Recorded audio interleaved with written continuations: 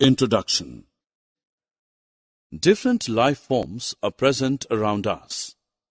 Plants, insects, animals, and of course, the human beings.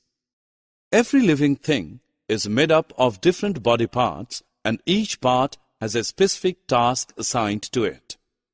In this lesson, we will look at the parts of a plant body and understand their functions.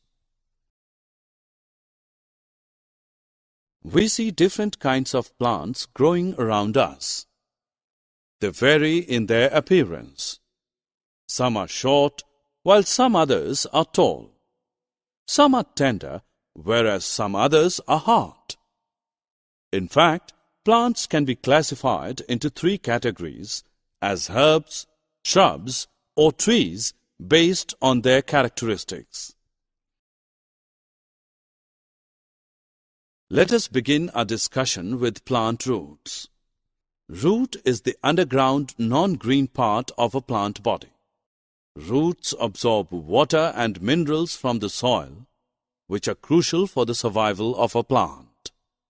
They also attach a plant to the soil for its entire life. Let us perform an activity to demonstrate the importance of roots in the life of a plant. Take two plants, A and B. Cut off the roots of plant B. Plant both the plants A and B in the soil and water them every day. After a few days, plant A appears as healthy as it was on the first day, whereas plant B appears wilted. This proves that roots absorb water and minerals from the soil and transport them to the other parts of the plant. Now try pulling the two plants out from the soil. Plant A is firmly attached to the soil because of its roots, so it is difficult to pull it out. However, plant B, that has no roots, comes out easily. This shows the roots anchor plants firmly in the soil. Roots are of two types: tap roots and fibrous roots. Tap root is a single, large root that grows straight down deep into the soil.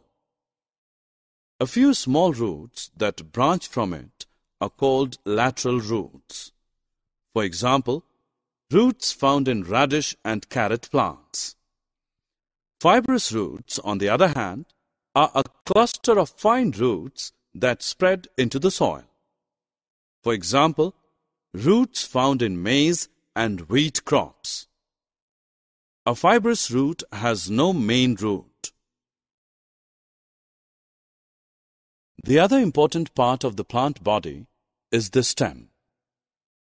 The stem forms the main axis of the plant body, which grows towards light and away from gravity. It holds the plant body upright. It bears leaves, flowers, and fruits and exposes them to sunlight and air. The stem is divided into nodes and internodes. Nodes are the swollen portion of the plant that holds buds which grow into leaves, flowers, etc. Internodes, on the other hand, are the stretches between two nodes. Roots, as you learned, absorb water and minerals from the soil. How does the water and minerals absorbed by the roots reach the rest of the plant body?